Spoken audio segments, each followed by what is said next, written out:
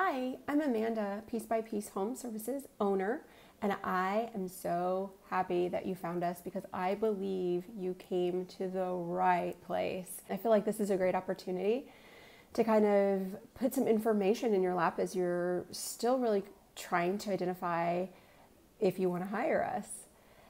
So we are a team of professionals committed to excellence in organizing and integrity. Our byline is, we transform lives through organizing spaces. And I believe that we can be part of your organizing journey, certainly. So you've already completed the client questionnaire form. Thanks.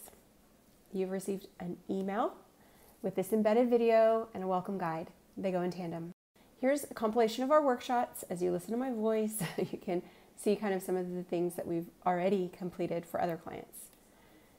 What you can expect while you wait for your scheduled virtual consultation or in-home needs assessment is information. So this is where we're at. It's this exchange of information.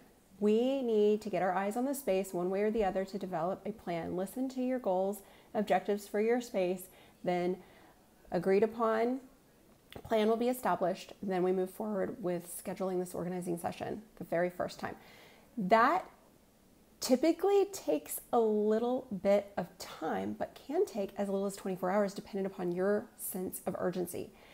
Normally we're booking 2 weeks out. So thank you for your patience. We're going to get to you absolutely as soon as we possibly can. We desire to communicate because I believe that is the best way to achieve customer client satisfaction. It's a two-way street.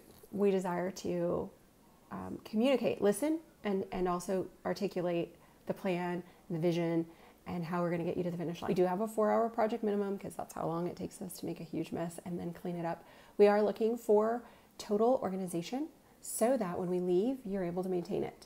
What that means is we do a total burn down. It doesn't involve matches, but it does mean every single item within the space we're working in is a decision. We want to know what you want to do with it. Is it donated? Is it trashed? Does it belong in another room? Does it belong in this room? Is it high priority frequency of use is often, or is it low frequency of use? That's going to be our guide and where we store it. Then we're left with the debris after the decisions, and we have to place those items somewhere.